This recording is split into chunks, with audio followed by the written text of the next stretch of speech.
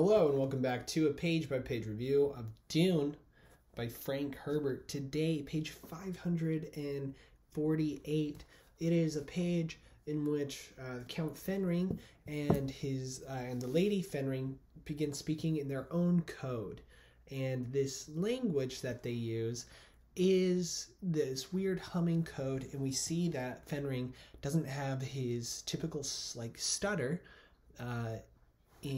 when he's speaking out loud, but in this language that he shares, this humming talk code with the Lady Fenring, they're able to communicate with each other secretly, and they talk about they instantly recognize that Feyd-Rautha had orchestrated, or that the whole performance of this gladiatorial fight was orchestrated. They suspect it was Hawat's, Thufir Hawat's doing, because he is, as you remember from previous reviews of a page-by-page review of Dune, Thufir is now in the employ of the Harkonnens, and they think that Thufir is attempting to figure out how to eliminate the Baron Harkonnen, and they say that there will be perhaps a new Baron.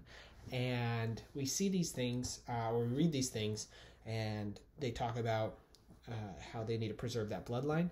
And Lady Fenring's going to attempt to seduce Feyd-Rautha, and she's hopefully going to be able to do that easily,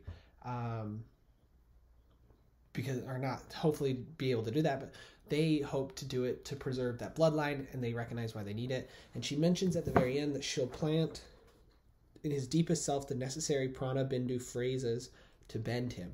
And so the Bene Gesserit are attempting to subvert what they think is Thufir Hawat's plan to kind of take over the Harkonnens and keep them in control. Oh, apologies. We're going to see these things as we continue reading. We're going to review page-by-page review 549 tomorrow, but that's all that we have today. Keep reading Dune. Frank Herbert.